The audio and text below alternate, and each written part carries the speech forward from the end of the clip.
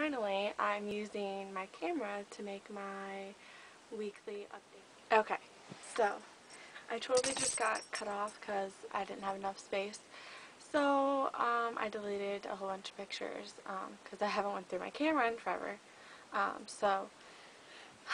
Okay, I was talking about symptoms. Oh, and I was going on to that I've been constipated, which has been my whole pregnancy, but I don't think I've mentioned it, which is something that I've always had an issue with, but being pregnant, constipations, people can get it more. I was hoping I would get the other thing, but no, I've been constipated, so I definitely think that makes a difference with my nausea, so that's pretty much for 18-week symptoms that I can think of. Yeah, that's pretty much it.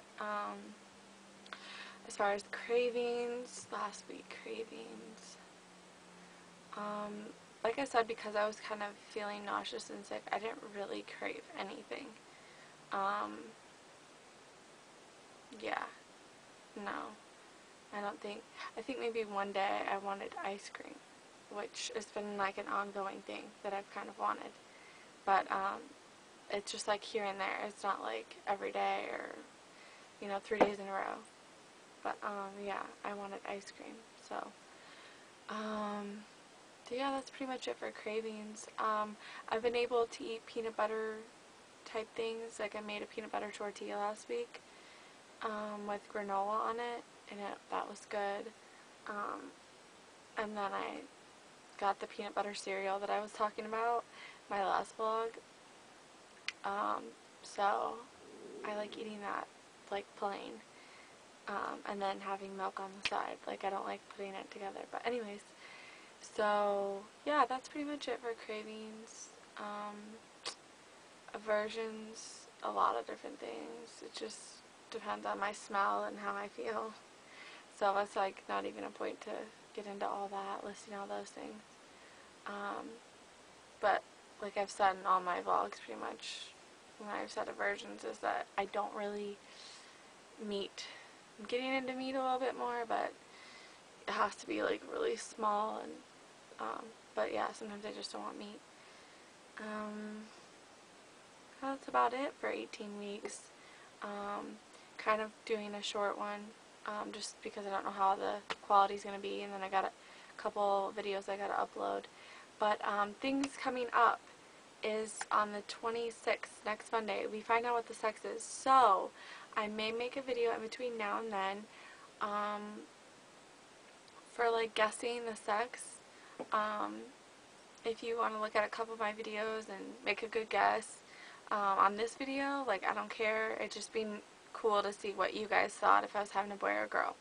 I think boy, but I don't know if that's because I want a boy. But I've been feeling like, oh, it's a boy, it's a boy, it's a boy.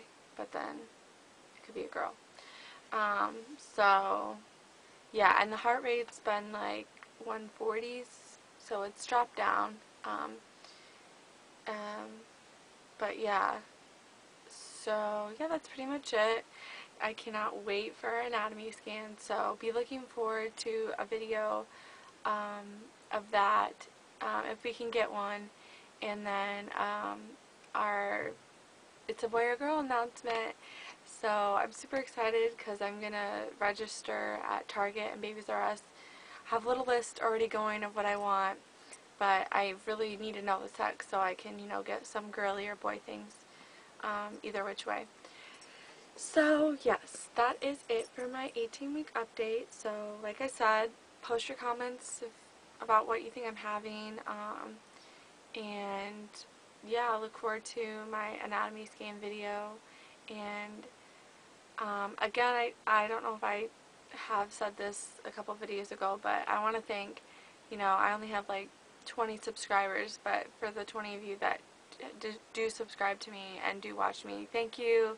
I feel special, and I enjoy watching all of you, so thank you, and I will see you soon. Okay, bye.